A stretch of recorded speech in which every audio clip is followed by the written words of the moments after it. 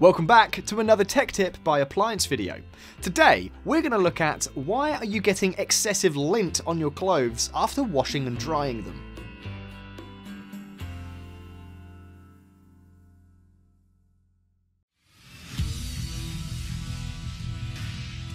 Be sure to visit ApplianceVideo.com, where you will find thousands of videos on the latest technology. For a limited time, you could save big on an annual membership and take advantage of all our premium benefits. ApplianceVideo.com. Do it right the first time. Have you ever removed clothes from the washer or dryer to find them covered in lint?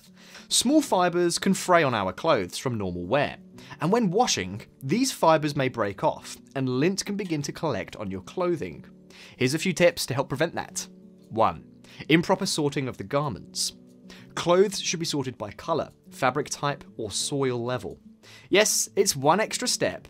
However, not sorting your garments before washing is a surefire way to eventually damage an item of clothing. 2. Detergent type and amount.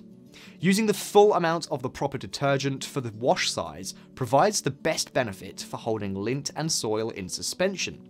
The amount of detergent is determined by the size of the load, water hardness, and the degree of soiled clothing or garments that you're putting into the washer. 3. Overloading. This is especially true for top-loading washers. Place dry unfolded clothes loosely into the tub up to the top row of the holes for the maximum load capacity.